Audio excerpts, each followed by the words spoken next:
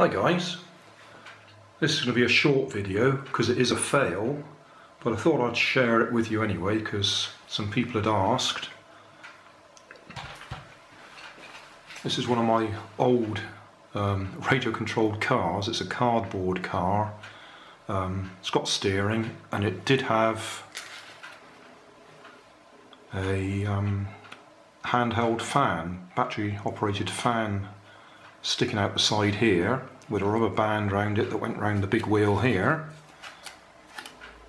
So that was the drive, and then we got a servo in there. Can you see it underneath? Yeah, servo underneath to do the steering. And that's just been sitting around, but what I've done here is I was playing around with a brushed motor, making it into a brushless motor in one of my previous videos. And I did say I'd try putting it on a car. Now, unfortunately, when I lay it horizontal instead of vertical, it's too unbalanced and it really doesn't work at all. Vertically it was spinning quite fast, but I've put a propeller on there, and horizontally it's just too unbalanced. I'll show you, but it's not going to be anything like enough to drive the car.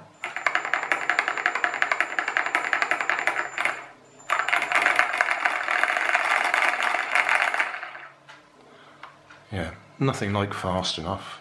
In fact, that's turning the wrong way anyway, but that's just a matter of swapping a couple of the wires around.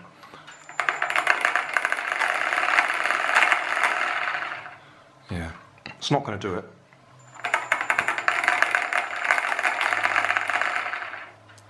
Also, I think the ESC is cutting out because it's drawing too much current.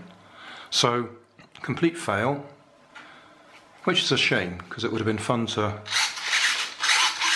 get this old car going again. So I might have a go with a different brushed motor and see if we can get something a bit better than that. But that's just too unbalanced. I was quite pleased that the propeller just went straight over the bearing. The centre of the propeller was the big enough size to go over the bearing that sticks out on the end of this motor housing. So a bit of super glue on there and it held itself in place perfectly. So I thought we were onto a winner. But it's too unbalanced. So that's it. Fail. Maybe next time.